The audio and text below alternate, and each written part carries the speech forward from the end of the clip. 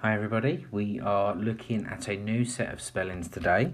Now we're looking at shul or Asian, depending on which ones you choose to look at. We've got two sets of spellings here. We've got our one chili over here, so this is our one chili spellings. Have a think. These are our 2 and 3 chili spellings.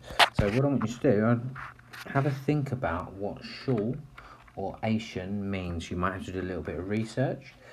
Does it tell you what word class something is? Does it tell you what something means?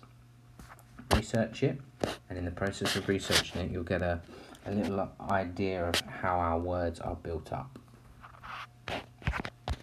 So that's just a quick task. Just quickly research, what does the CIAL suffix or the ATION suffix mean, or what does it do to your words? Once you've done that, we've got our look, cover, write, check. You've done so well on these. It's been brilliant to see, and I'm really looking forward to some people using it in their work. The more you can start to use this in your daily vocabulary or in your English work, the more common some of these words will become to you, and they won't be like alien words that you're not sure of. They'll just become part of your vocabulary.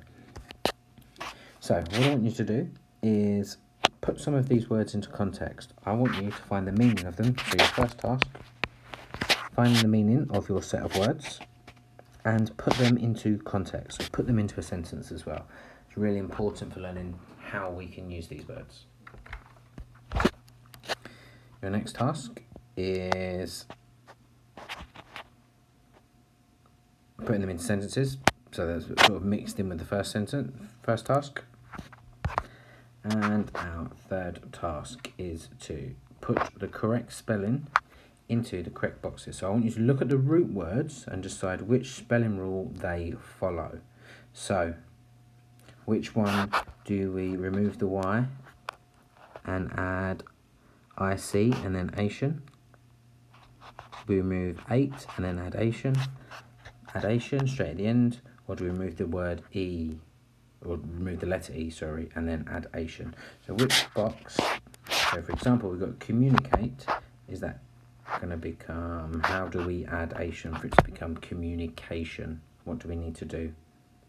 So for communicate, where's it gone? We would take off the 8 and then add Asian for communication. Put them in the right box. Ooh. There we go. I'll also provide this for you. It's a nice word search for you. So enjoy learning your spellings. Practice using them as much as you